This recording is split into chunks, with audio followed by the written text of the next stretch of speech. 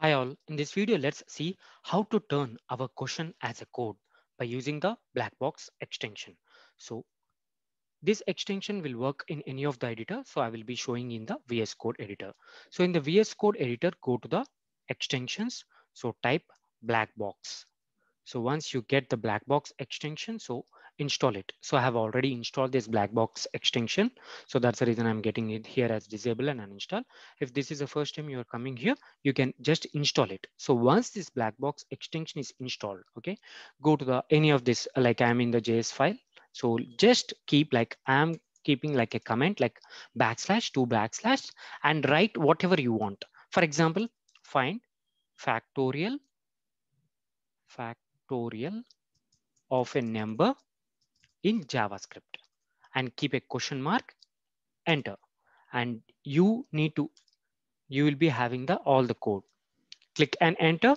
And if you click the tab, yes, every code will be, the suggested code will be coming. So this is a suggested code. This part is a suggested code as a JavaScript function to find the factorial of a number. So this part is like they have also given a script. So where you can execute that by taking the input from the users. See this much easy. So you have what you did just with the help of that extension, you wrote your question. So with this question, it has given you this code base.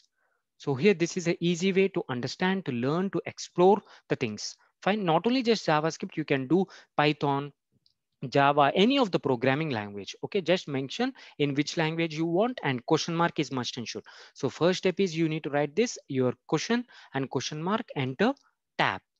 Okay, tab is if you even not select the tab also, it will just show you the result.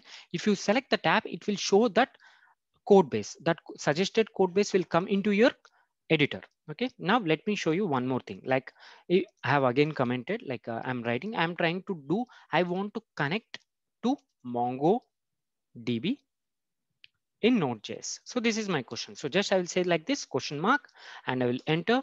So now it will be giving you the code base, right? So if I click tab, it means you're getting this code, this suggestion into your editor. So this is how, see, everything, the code base which we need to connect to the MongoDB was there.